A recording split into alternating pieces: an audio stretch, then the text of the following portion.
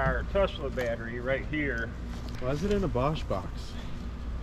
Oh, just so you could carry it around. And oh, so you just found that it fits the battery? just fits the battery. That's nice. Fits the battery real nice. So this plugs right into here. Uh-huh. And what we have inside the box is the battery and the battery controller, or what's called the BMS. Uh-huh. So you press the button. Okay. Now the unit's on. So you know it's on, but now you can use the tablet to check all the voltage and whatnot. Yep. That's nice. Do you have to open the box to use it? No, I just open it up so you can see it. Okay, now the inverter's plugged in. And then we turn the inverter on, you can see the inverter power. You got a green. Now we plug our saw right into the inverter. And we have 22.44 volts left. Is that fully charged? No, the fully charged is 24 volts. Mm-hmm. So it's at about 77% charged rate. And we'll be able to see how much juice the saw actually takes when I start the saw. Cool, let's see.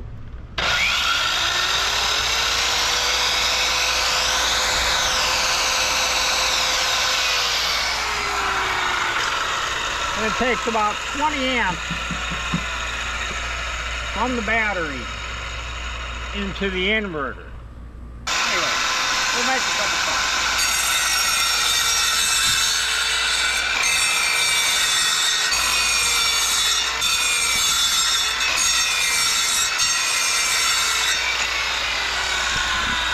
That saw was taking about 500 watts to run, so how long could you continuously cut all day with that? Like how many hours if you were non-stop? It'll run for about 8 hours on this saw right If here. you non-stop cutting all day long? Non-stop cutting, non-stop cutting.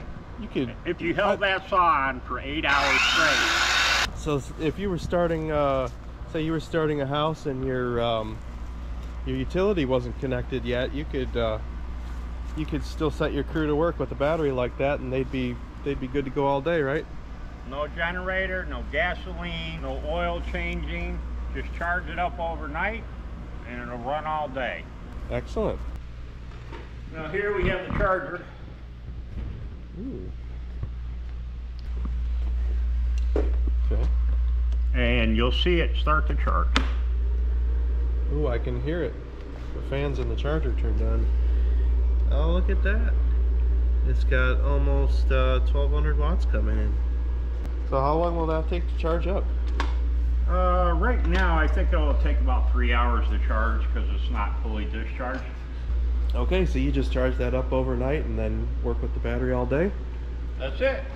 Most of the Tesla batteries, okay, if they're not damaged, are usable. Okay, they're not 100%. They wouldn't put them back in another car, but we could still use them for projects like this. Absolutely. That's any used battery you get at 5,300 watt hours is not true. If somebody sells you a battery and they say it's a 5,300 watt hour battery, it is a 5,300 watt hour battery. 10 years ago. Yeah, 5,300 watt hours in it. It was the first time they put it in the car, right? Exactly. Overkill Solar tests the batteries and tells you exactly how many watt hours are left. And the price is determined by the watt hour. Except that we don't actually have them up for sale because it was too much of a pain to ship them so far. True, you can pick them up. You can pick them up if you want to come down to sunny Naples, Florida.